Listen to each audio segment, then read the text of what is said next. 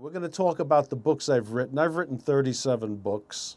I'm known for having written the probably one of the best versions of Musashi's Book of Five Rings in the entire world. That's this one right here. A lot of people read it and just look at it and say, well, it's a book about killing. It's not. You know, it depends how you look at something. There's the basic interpretation that you're going to develop. Then there's the interpretation you have the second time you read, oh, wow, that's interesting. And you read it the third time, you even get a more of an understanding, but where you want to really get to with anything you're doing. And that's the premise of the Book of Five Rings. After I had done the Book of Five Rings, the publisher came over to me and says, you know, one of the problems we have with books like The Art of War and all of these great mystical, profoundly deep philosophical works of the ancient masters is that they are always shrouded, I like this word, shrouded with mystery and ambivalence and like trying to confuse the reader. The truth is, and the evidence of the work stands by itself. And this is what makes a great work. Does it stand by itself with what it's trying to impart to you? After the Book of Five Rings and The Art of War, the publisher came over to me and said, why don't we come up with the next level of management or whatever it is that could be involved that's based on something that goes beyond simple management. I said, well, the only thing that would go beyond management at this particular point would be ownership or kingship. They said, well, do we have anything? I said, well, there must be something around somewhere. I mean, I've never really gotten into it.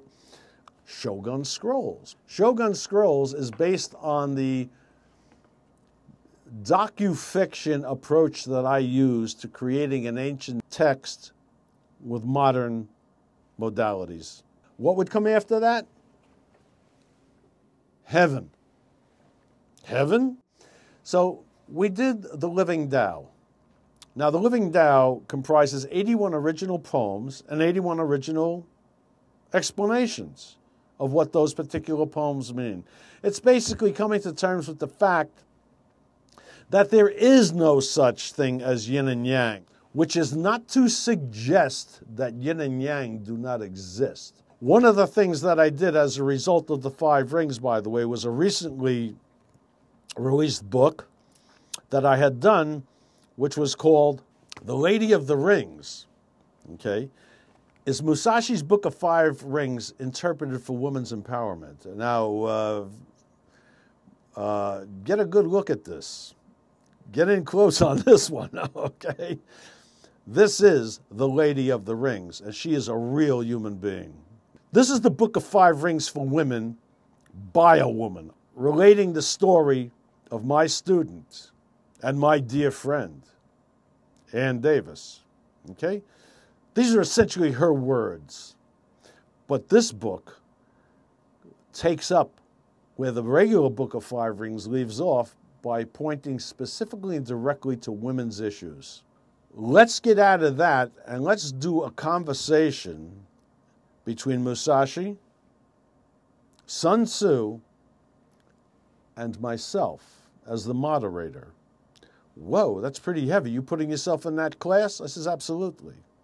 Because if I know enough to talk about them and to explain what they're teaching, then I also know enough to moderate it and to put my opinions into it. Sword in the Boardroom. Sword in the Boardroom is a synthesis of the teachings of Musashi, Sun Tzu, and Kaufman.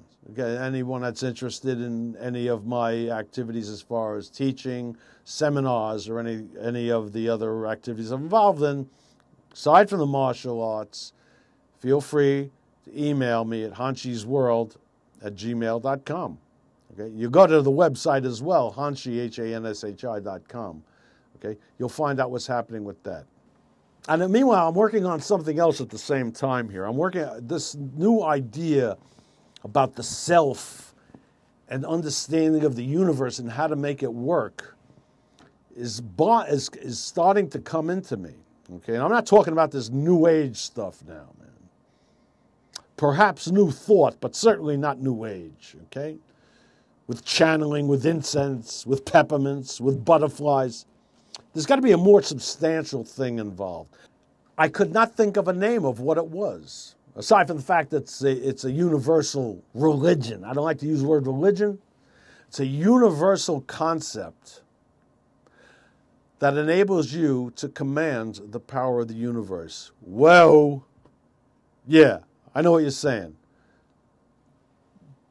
You got a lot of nerve to say that. Well, do I? No, I don't. Because let me tell you something.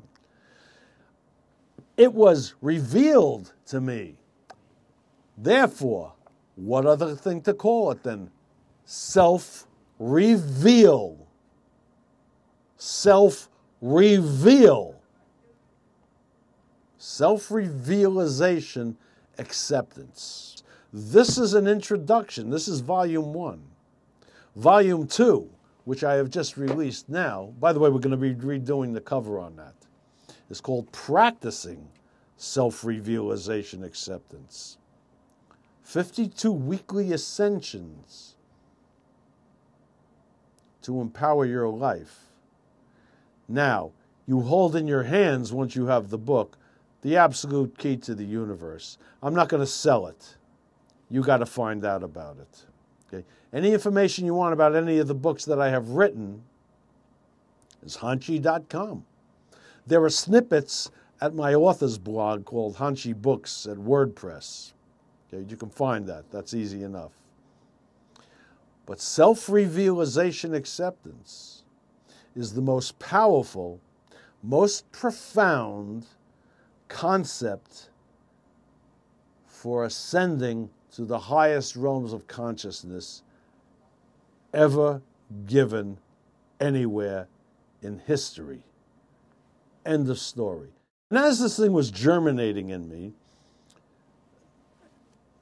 my beloved wife at the time, why don't you write a novel? Write a novel? Well, I don't write novels. I do nonfiction. I don't do dialogue. Write a novel. Write a novel? What am I going to write a novel about, man? Hey, write a novel. I says, all right, I'll write a novel. So I did. It's called The Hanshi of Central Park. The reviews that this got, I mean, I had no idea what was going on because, first of all, I said, well, I can't do dialogue. Well, then I said to myself, well, all these other things that I'm developing in my head, man, of course I can do dialogue. The Hanshi of Central Park has a reputation of all the 300 pages. You can't put it down. I'm not just saying that because, hey, dig me, dig me, dig me. Yeah, but dig me anyway. The Hanshi of Central Park. Moving right along, and I said, wow, that was cool. I really dug doing that, man. Okay, so wait, what are we going to do next? Well, how about book 2 in the Hanshi David Mann series? Okay. The Hanshi in Brussels. Now this starts, but now you got to understand something. My writing skills are starting to develop. And as my writing skills are starting to develop, I'm getting better at the craft.